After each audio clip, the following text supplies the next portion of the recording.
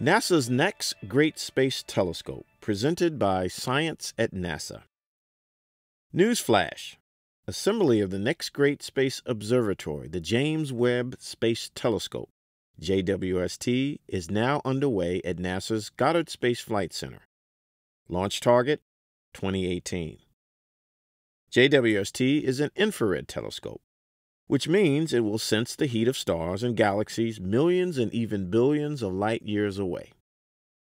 Eric Smith, JWST Program Director and Program Scientist at NASA headquarters in Washington, D.C., says, "It will show us the first stars and galaxies that formed in the early universe. We'll be able to watch the universe light up for the first time."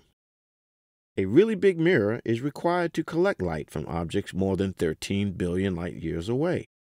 The telescope's mirror is so large, 21 feet 4 inches across, that it will have to be folded with its sunshield when it's time to fit in a rocket for launch.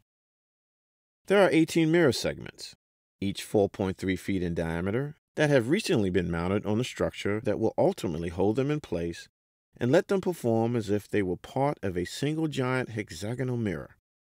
Once the telescope is fully assembled and attached to the instrument module, the whole unit will be vibration and acoustic tested.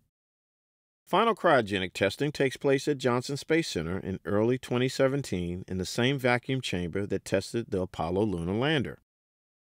Then the telescope will be integrated with the spacecraft and sunshield at Northrop Grumman in Redondo Beach, California.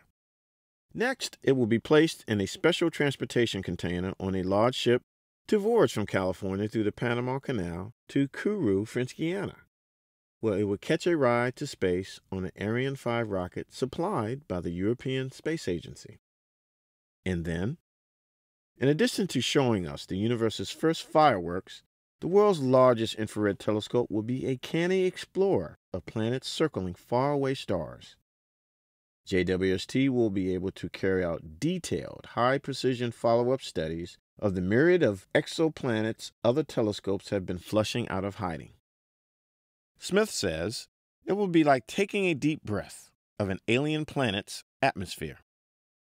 The JWST telescope will be very good at observing and taking spectra of gas giant planets where it could detect water, carbon dioxide, and methane, among other compounds. It will also be used to take some spectral data on smaller planets. Webb will also zoom in to study newly discovered super-Earths. Using a technique called coronagraphy, the telescope will even be able to find planets on its own. There will no doubt be surprises, in addition to exoplanets, along the way. "The science community is very creative," says Smith. "They'll think up things for JWST to do that we never even imagined."